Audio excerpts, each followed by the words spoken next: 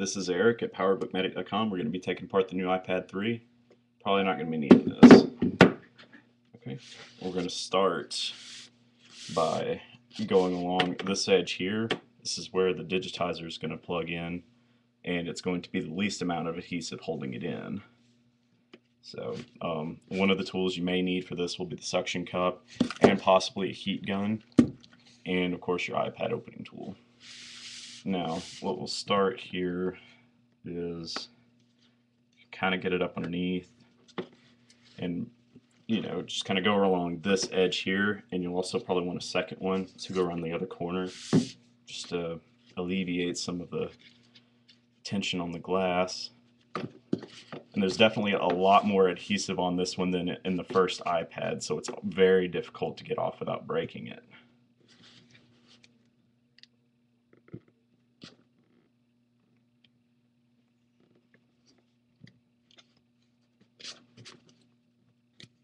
And go around the home button here.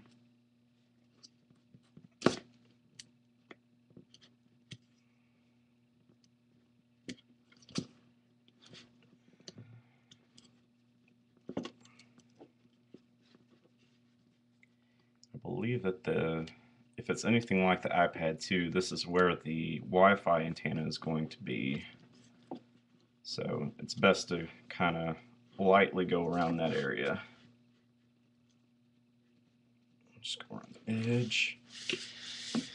And we'll leave it there and start going up this side. Now you don't want to go too flat because you'll cut the rubber trim around the edge, and you don't want to angle it too like this way up because you'll start peeling the paint off the side of the glass. So go up along this side here.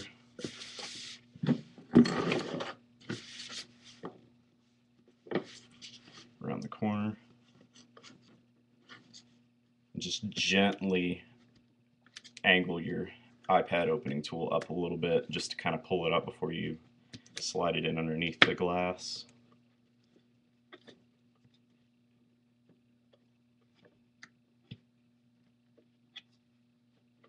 Again, this is very difficult to get off without breaking it, and I'm going to try my best to not do so.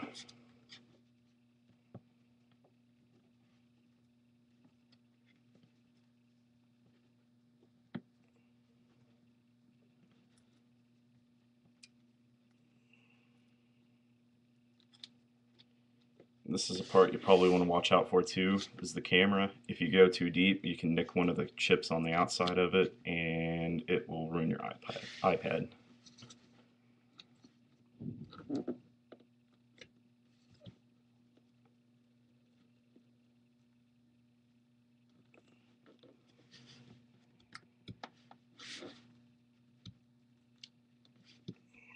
Almost up.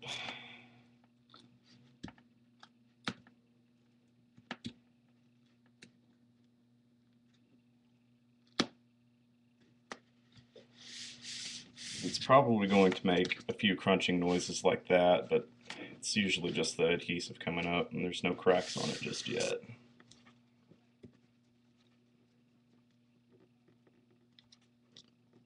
Go along the side here.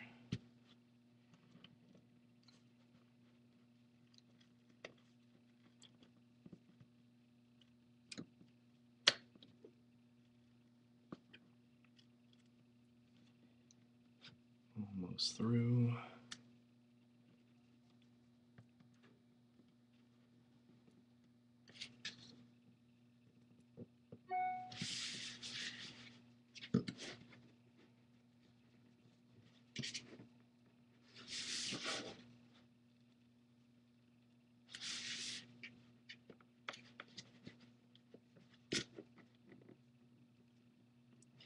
We're just going to keep on this side a little bit just to see if we can loosen up that adhesive.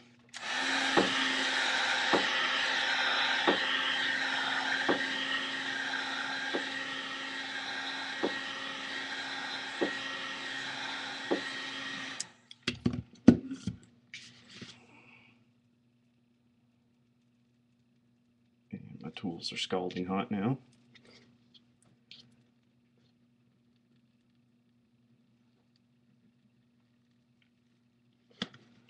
looks like it. Just gently lift up off to the side. Should be the way that the cable goes. And it should come out.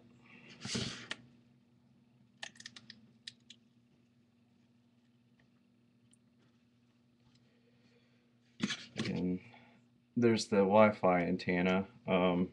It looks like it was torn a little bit when taking it off, but it should still be functioning. There's usually a couple of screws that kind of keep it held down, but if that's torn, it's usually okay, and it keeps it, you know, it'll still stay functioning. So, and there it is. There's the glass on there. Of course, there's your home button assembly up at here, and everything like that. So it's usually just it's a little switch that connects to these pins down on the bottom here.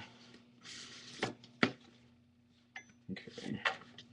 Next we'll need the screwdriver. Of course, you know, there's the camera, and it looks like they protected the home or the lock button and the flex cable and volume buttons and everything up here. I know that was a pain in the previous iPad because it was adhered almost to the glass, and whenever it was removed it would tear and add on another 45 minutes to your repair time trying to replace it. We'll go around the edges up here. Looks like those are the screws that hold the LCD in. And we'll lift up. And this is that new high-res LCD that Apple just put into it. Looks like there's just a clip up here.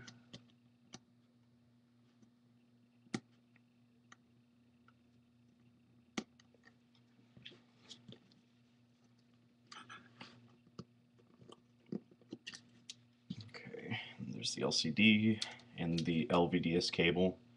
It's completely different from the iPad 2, so don't try to put iPad 2 parts into this one because they won't work.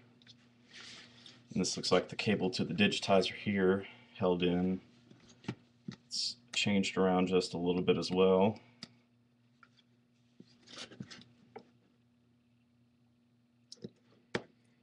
And it's adhered in there, and it's very thin, so that's very easily torn. I'm going to try to get it out without tearing it. So there it is. And there's your Digitizer panel here. Next there's the dock connector, which will be down here, which connects into the logic board. That's the logic board. This will go to your, looks like the lock button and everything up there. Kind of goes around. And of course your battery, which we will remove the logic board and show you how the battery is attached to it.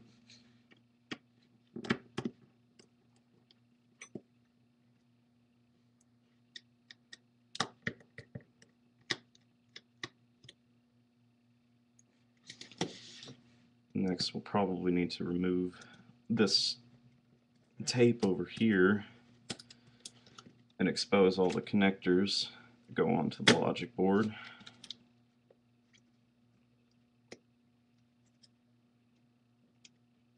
So like that goes to your, looks like the Wi-Fi antenna. And these will go to your dock connector. There's another screw hidden underneath that. And we'll unplug this. Again, there's a lot of adhesive on this and a lot of tiny thin cables, so it's definitely a lot trickier than the iPad 2, that's for sure. And there's your logic board. It just screws down onto the battery, which is here. And for the purposes of the purpose of this take apart, we won't go and take the battery off just because of the difficulty of it and the amount of adhesive holding it in there. So we're going to leave it at this. Of course, there's all of your cables going up to here. And that's basically about it.